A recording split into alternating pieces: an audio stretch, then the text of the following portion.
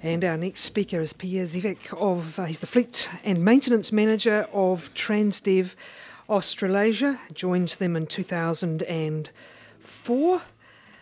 During his time with Transdev in France, he worked as National Fleet and Maintenance Manager. He's also been involved in a series of innovative projects, including electric buses, plug-in buses, and the Watt project at Nice Airport. And as Fleet Manager in Australasia, he's in charge of improving the maintenance standard to ensure Transdev Australasia provides the best quality results with the current fleet. Welcome, Pierre. Welcome.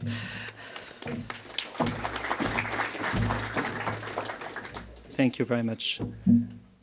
Well, one of the good things of talking in the afternoon is that I can give quotation of everyone who talked so far. And I will use that because some of the points I want to share with you have partially been said, and I want to emphasize on the thing which have not been said regarding the public transportation. First of all, and that just want to go back to the old diesel. Why I'm going back to the old diesel is just because 99% of the fleet of public transportation is diesel made. And a brief history, I'm going back far away on World War II. After World War II until the early 90s, nothing was more or less done on reducing the pollution of the buses.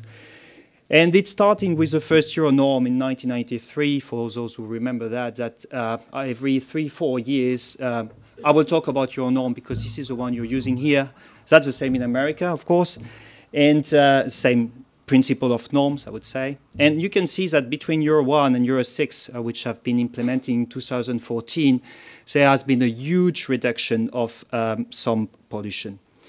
Problem is that in parallel to the reduction of pollution, we start to have what I call a gas treatment system in every buses we operate.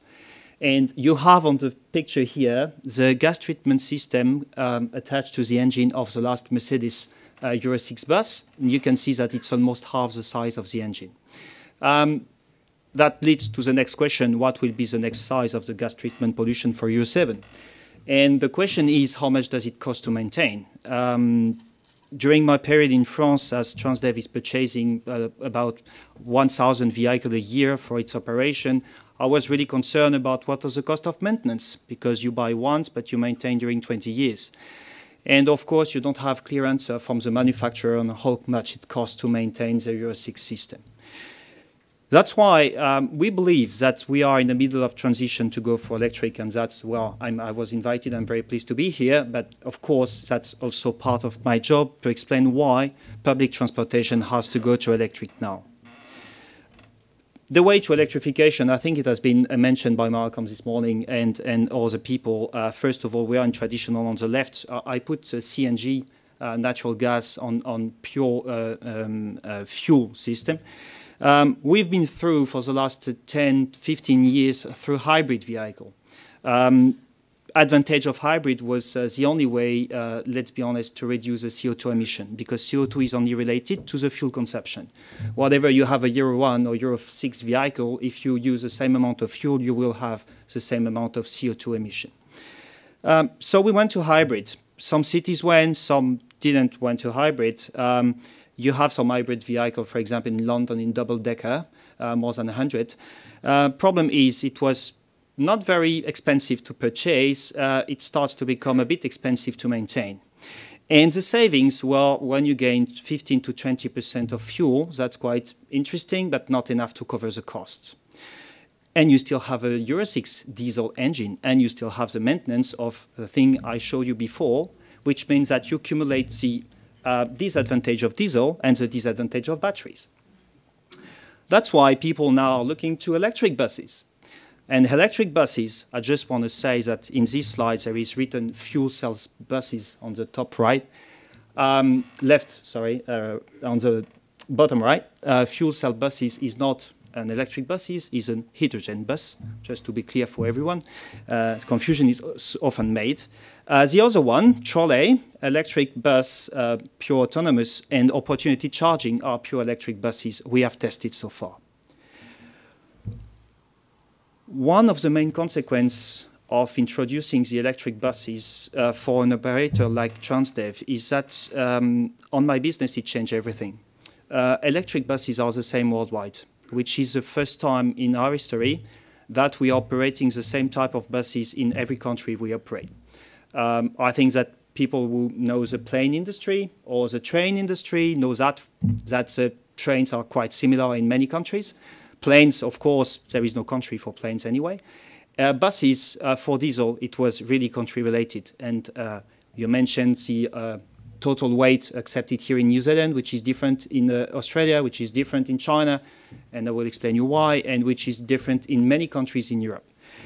So one of the main consequences of going to electric is that we decided in Transdev to set up internal laboratory of knowledge about electric operations. Because well, let's face reality, we have seen a lot of electric buses on your presentation. It's not a huge number of buses every city, so we need to share the knowledge to have the best ability to present our client the best technology. That is the, and you mentioned Stanford, I think, that we operate in Stanford, the BYD buses. So this is one of the operations we have in the world on electric buses. It starts to grow, as I will present to you. And I give you here some example of the two types of technology we are operating. The first, all the top buses, what I call depot charging vehicles. So that's basically an electric car. You charge during the night in the depot and then you operate more or less freely during the day. I say more or less because depending on the range you have, you may not be able to operate on every lines of the city. Basically, most of the vehicles are BYD in the US. You have some test vehicle in northern country of Europe. You have the brand new 10 series vehicle in Paris area. And you have in a former country from Europe on the right. Quite a bit, I'm French, I'm still in Europe. Just on the top right was different in York, a very interesting subject. It was a what we call sightseeing bus. Due to the weather here, I'm not sure that you operate this kind. Well, I was welcomed by the rain in Wellington. I'm sure there is some good days too. But the fact is those buses cost quite amount of money to be built. They're quite old, but we were asked to convert them to electric, and we did. So that's why you have only 6, but that's quite interesting to see that we can also convert some diesel buses to electric because more or less we have more space when we go to electric because diesel is so wide now. On the bottom part is what we call opportunity charging. And opportunity charging, I call this so that mixed. I will explain you why. Opportunity charging is basically I put as few battery as I can on the bus, and then I will feed during the line to go to the next stop. The most advanced system we tested was in Nice Airport in Côte d'Azur in France. It's the third one from the left. These buses was let's say, obliged to stop every 2 stops. It was an internal airport line, and the idea was to have the same capacity as a pure diesel bus. Because one of the main things of electric buses is that most of the time you're carrying battery and you're not carrying passengers. And that means that for this kind of bus, in France, for example, the bus you have in picture here can have 100 people on 12 meters. Well, we call that sardines, not people, because to put 100 people in 12 meters, it's quite hard. But anyway, the requirement for the client was to say, you have the right to operate another bus, but you need to have the same capacity. With a full electric autonomous bus, it was clearly impossible. Clearly impossible. We reached 55, 60 people because you don't have enough weight available. So we went and did this project of robotized arm. And you have on the left, in Netherlands, the first bus arrived tomorrow. Articulated bus in North Brabant. We will operate 43 vehicles before the end of the year. And you have in Foothill Transit in the US some joint operation with a quite old vehicle from Proterra called Ecoliner, which is end offline charging, 15 minutes, have 50 kilometers of autonomy. That's a very good vehicle. And Malcolm, you mentioned TOSA. I tested this system. That's quite a clever system. It's close to the one we operate in Nice. Just a quick, very, very short, I don't want to go into detail on that, but when you go to operating charging, opportunity charging, you need to find a solution to transfer the energy. And as you mentioned, Malcolm, the amount of energy you transfer is quite huge, so it's dangerous, so it has to be protected, and you have to have the best technology to transfer this energy. First one is pantograph. So when the bus stops at a dedicated stop, you raise a pantograph, well, two halves of a pantograph, let's say, to have the two positive and negative, and you transfer the energy. Seems to be some of the technology used by many manufacturers right now because it's a well-known technology for more than 100 years in trains, of course. Second one is induction. You mentioned the induction. I did some testing in Germany. We used the battery on board because it was not working very well, but it was a year ago, and that's evolving very fast. Third one is the robotized arm. That's the TOSA system or either the Watt system. Then the way you store the energy. And I just want to mention that there is another way to store the energies than batteries that's called supercapacitors. And one of the advantages of this technology is that it is the life of supercapacitors is more than the life of the vehicle. You will never change them. The inconvenience is that don't have a lot of range. That's what we used in Nice Airport. That was supercapacitor. We're just transferring energy from the ground to the bus. And more important, we were charging supercapacitor on the ground so that our system was plugged on the normal grid for electrician operator. We don't need substation on this system. Disadvantage, of course, if you don't stop, well, you don't charge, you won't go very far. That's problem with the electric anyway. Yeah? But one of the main points on the electric buses is that you have a wide range of technology available. And this wide range of technology drives to all these combinations possible. Point is, on a city, we don't think that there is only one technology because it depends on the lines you operate. Some of the lines you will operate will be, right now, operatable with a normal autonomous bus which just charge in the depot and go on the line during the day. From what I've seen yesterday, even if it was not very easy to see the hills around Wellington, but I've seen some after the rain, and it seems to be quite hilly, and I think that to climb to the top of the mountains, and if you have longer lines, you will need to have some additional charging points. And that's part of the new business of the operation is how do I split my fleet to have the most accurate system for every type of lines. This is a return of experience of Transdev. This type of slides, of course, you can have hundreds of questions. Why did I put 3 stars there, 2 stars there, 1 star there? Why did I change the autonomy? What you have to look at is on the left is a diesel bus. We all say that diesel, on investment, well, nothing less expensive than a diesel bus nowadays, on pure investment. Problem, you have in the middle something I just note because, yeah, trolley is operated here. We have to mention that trolley exists. I can't say it does not exist. I'm just saying that for less price, you have a TOSA system now, and less infrastructure, and no lines to maintain, and that's a huge cost, huge savings. After that, the opportunities are mixed. Well, it will depend on your choices. How many batteries do you want of your bus? Which type of robotized arm do you want? And that will define your strategy here for Wellington and for the other country of New Zealand. And the study has to be very specific. It took us 6 months to do a study for a city in Le Havre, a port city in France, which has already a light rail. And we did a study to find a way to convert one line, the biggest line they have of buses.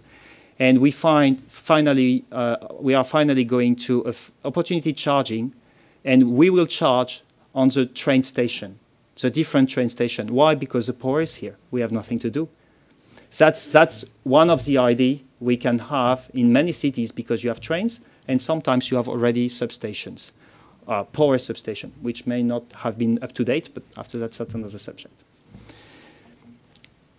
I finish on these 3 points. Economic benefits, well, you already mentioned that. The direct operational cost of purchasing electricity, it's very, very, very less expensive, except if you're called, I don't know, Qatar or Saudi Arabia, where, of course, fuel is less expensive. Saving on direct maintenance cost, it was mentioned, of course. Economic benefits, reduce of oil, and potential job market creation. You mentioned that. That's quite true. There is no market in electric buses. It's to come. Why? Because the major manufacturers are mainly German. If you do not know, Scania MAN is part of Volkswagen Group, and Mercedes is the other one great brand.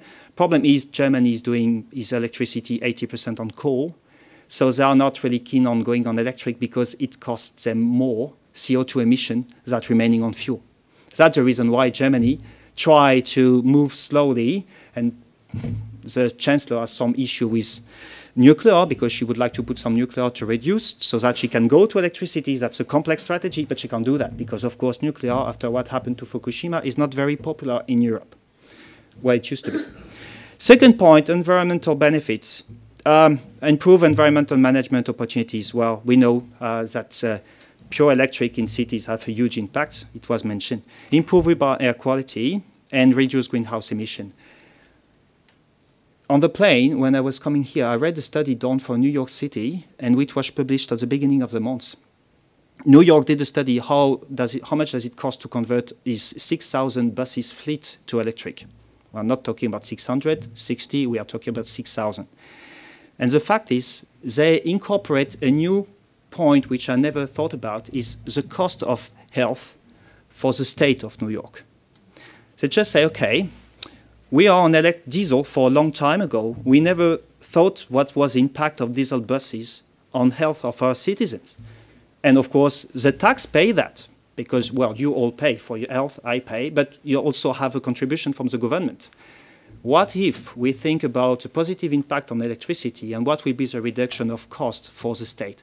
And it's $100 American per New York citizens. You can calculate, I don't know how much people live in New York, 6 million, 10 million. So you have quite an amount of money of, let's say, more than 1 billion per year to convert your buses to electric. Sadly, transport is only 2% of pollution in cities. So we have to work on the other subject that was this morning discussion. Customer benefits, and I finish on that. We always think about, oh, it's great to be on electric, but if you have never been, try that. That has been on a train, electric train, very smooth, very nice to be in it. I often think about people living close to bus stops, people living close to bus depot. That would be a massive change for them, because if you live close to a bus stop at 4 o'clock in the morning, I can tell you, because I work on operations, so I have the complaints of people living in cities saying, at 4 o'clock, your drivers go to the toilets and let the bus running, and my windows of my bedroom is close to the bus stop, and you have this diesel engine. That will be a massive change. That's it. Thank you very much.